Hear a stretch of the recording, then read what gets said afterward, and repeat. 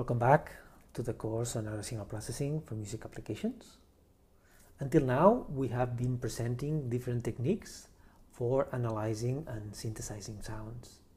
It's time to put that in practice and to make use of it in actual music applications. So this week we'll be talking about sound transformations, about how to transform the representations we have been talking about and then resynthesize a sound that is a modified version of the input sound. We will be talking in this first theory lecture about the short time Fourier transform and about two types of manipulations or transformations, filtering and morphing. And also we will be talking about the sinusoidal model and how we can use it for frequency scaling and time scaling a particular sound. Let's start with the short time Fourier transform. This is the block diagram that we saw, in which frame by frame we are selecting a fragment of a sound, windowing it, computing the spectrum, obtaining a magnitude and phase. And now what we are introducing is a transformation block after this spectral analysis. From this transformation, we obtain a new magnitude and phase spectrum that can be inverted, and we can obtain a new sound that is a modified version of the input sound. Let's first talk about filtering. We talked about filtering in this course before, and the idea is that filtering can be implemented in the time domain using convolution, or in the frequency domain using multiplication.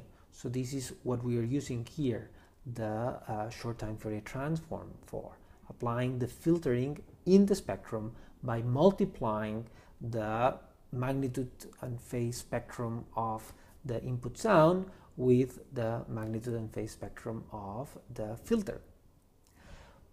Strictly speaking, what we are doing is if we have the magnitude and phase separate, we're going to be summing the phase spectra and multiplying the magnitude spectra. Okay, so the filter is expressed by its frequency response that has a magnitude and a phase, and the phases are added and the magnitudes are multiplied.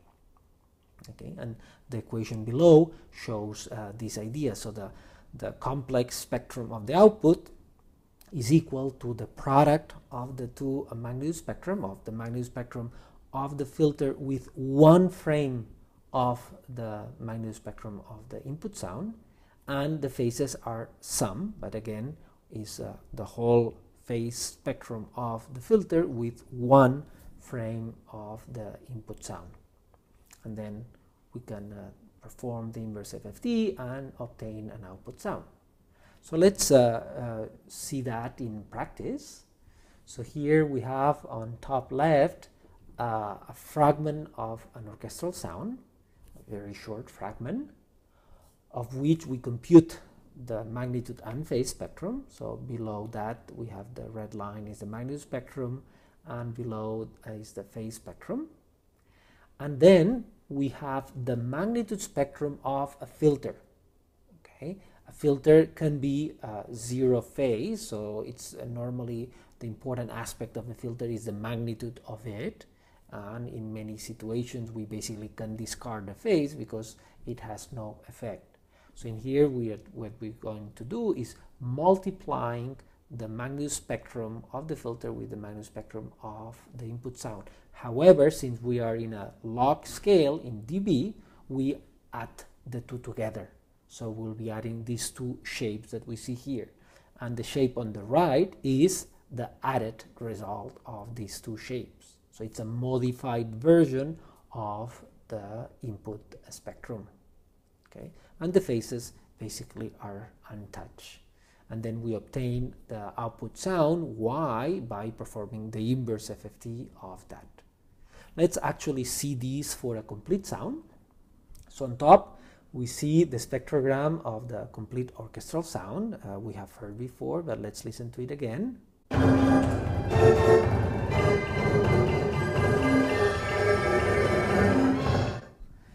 Okay, And now in the middle we have the shape of the filter that we are applying, the magnitude of it, okay? And then what we are doing is multiplying this shape, but every single one of the frames of the input sound in the magnitude spectrum. And we obtain the spectrogram below. So let's listen this resulting sound.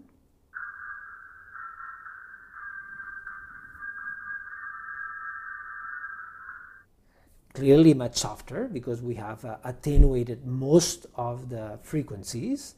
We have only let pass, so this is a band pass filter, the frequencies around 1,000 and something hertz, and the rest are very much attenuated. Okay? And these ones we have even boosted them a little bit, but of course energy wise we have reduced the energy quite a bit. Let's now use the short time Fourier transform for another type of transformation, what we call morphing. In morphing, we start from a sound x1, in which what we're doing is basically the short time Fourier transform analysis resynthesis, and at every frame we are multiplying its magnitude spectrum by a magnitude spectrum of another sound that is also changing in time. Okay. So what we're doing is we're taking another sound, x2. We are doing a similar short time Fourier transform process, and at every frame, so basically it's a parallel process, we are only using its magnitude spectrum, and then what we're doing is smoothing it, because the idea is that we are applying the general shape of x2 into x1. Okay? And if we see the equation below, basically what we're doing is similar to the concept of filtering, but now the x2 is time varying, so it has an L, it has a frame, and we're multiplying these two magnitude spectrum of x2 and x1 at frame L, and the phase spectrum is only the one of x1. So let's see that in practice. This again is the same sound that we played before, the orchestral sound, and below it is again the magnitude and phase spectrum.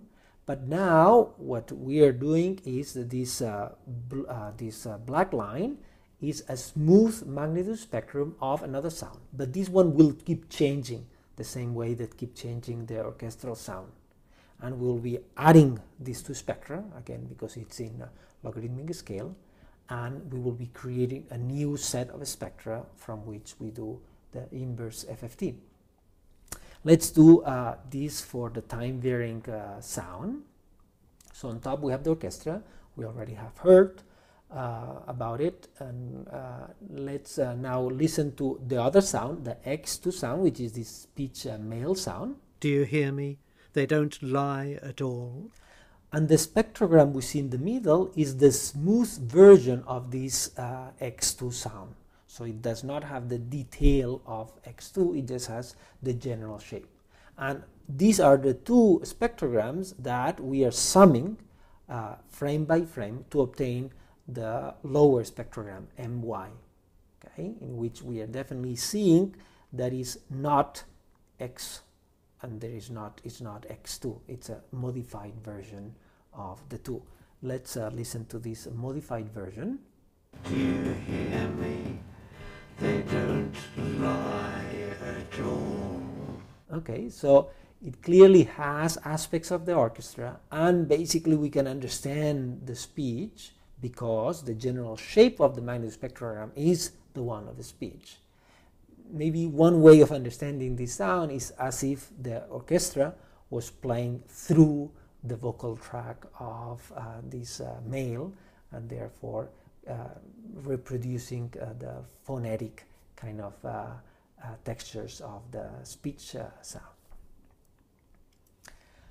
Okay, now let's go to the sinusoidal model that we already have seen.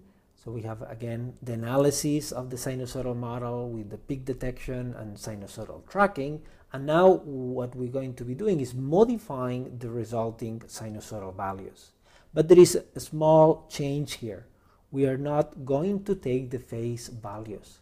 The phase values are very sensitive, and if we want to make any transformations, it's very difficult to take care of them. So what we're doing is regenerating the phase values from the frequency values. So we'll be modifying amplitude and frequencies, and then we will be generating the phase values after the transformations, and this is the input for the synthesis, and is the same synthesis that we have been doing until now.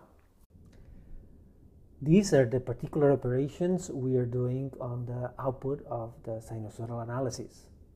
So the new frequencies and new amplitudes are the result of applying some scaling factor, SF, to the input frequency, and also the reading of the input frequencies are controlled by some scaling time factor, which allows us to move inside the kind of input array, input signal, so that we can slow down or speed up the reading of the sound.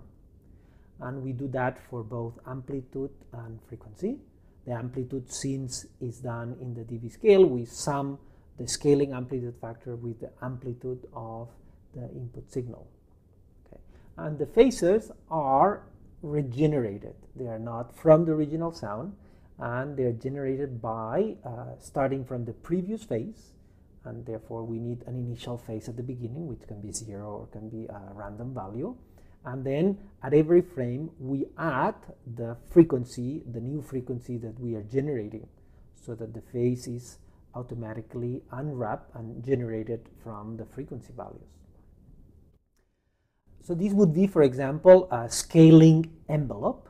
So the scaling factor applied to a particular sound, and therefore it would be an envelope in which we'll read from the input time. So the horizontal axis is the input time, and it will assign an output time to every input time. So changing the reading position of the input time and modifying its length. So let's see a particular example of this time scaling effect, in which we start from a Madranga sound, okay, and we are analyzing that with the sinusoidal model. So on the spectrogram top, what we are seeing is the original signal and the synthesized, the trajectories of the sinusoids. And let's listen to the sound first. Okay, and then below it is the transform spectrogram, both the transform sinusoids, so these are the modified sinusoids in which we have spaced them differently, so we have been reading them at a different speed, and if you look at the horizontal axis, the time axis is very different. So the original sound was 2 seconds long, and now this output sound is basically 3 seconds long. So it has stretched by a factor of 1.5.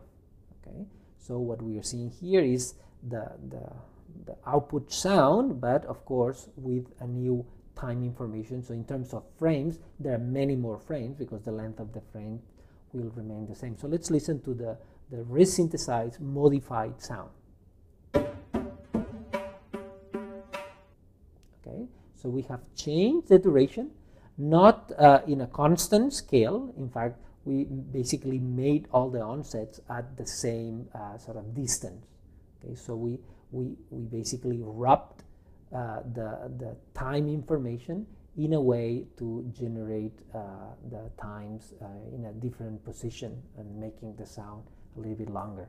Of course, the number of possibilities here is enormous, and we can just play around with this mapping in any way we want.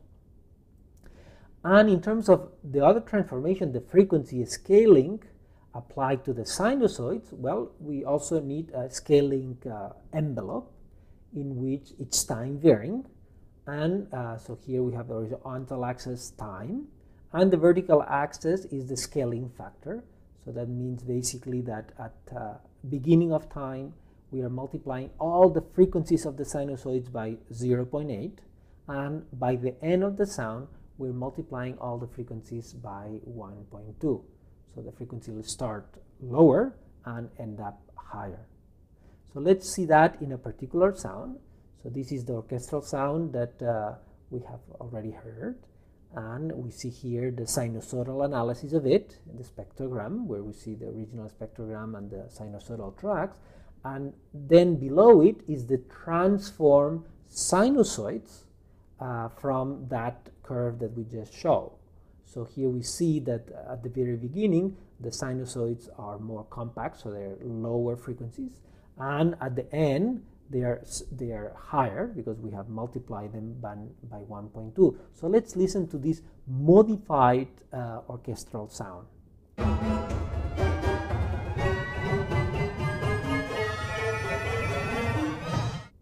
Okay, of course it doesn't sound natural because this is not something that you normally would do, and there is some distortion, but it can be refined and obtain some good results by applying this type of techniques.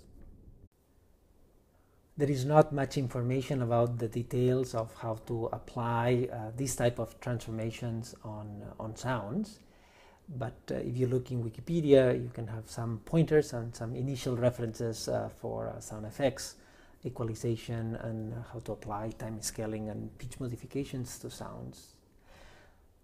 That's all I wanted to say in this first theory lecture. So we have gone over some particular transformations using the short time Fourier transform and the sinusoidal model. And then in the next theory lecture, we will continue with the other models we have presented and using them in some other type of transformations. So I hope to see you next lecture. Bye-bye.